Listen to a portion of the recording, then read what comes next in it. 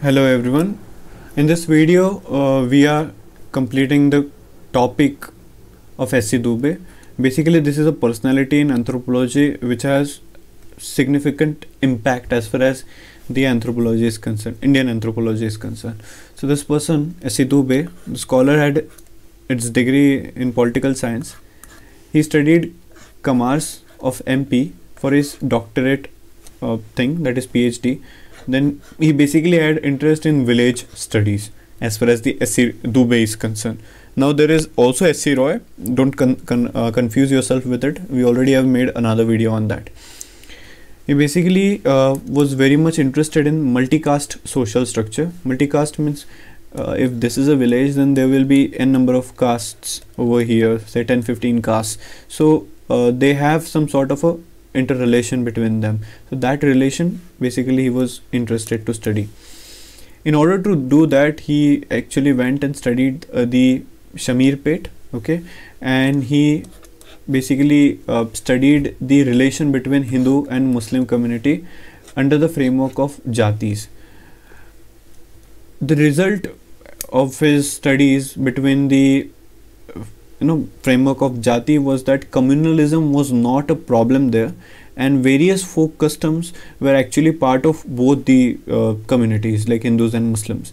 He was basically interested in studying the impact of community development program. He was also one of the proponent of it.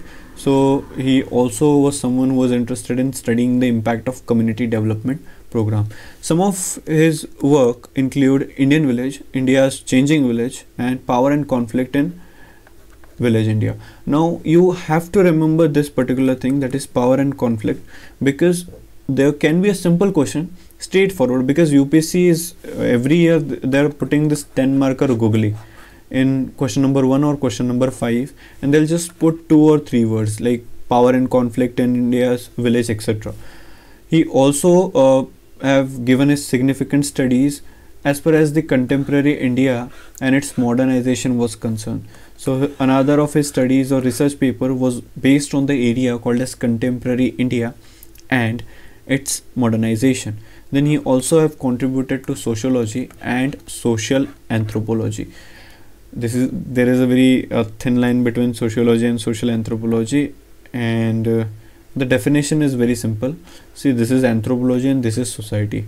At the center of anthropology is a man, and at the center of sociology is society. That's the difference between sociology and anthropology.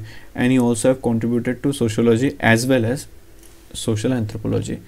He also served at Archaeological Survey of India and also at the National Institute of Community Development.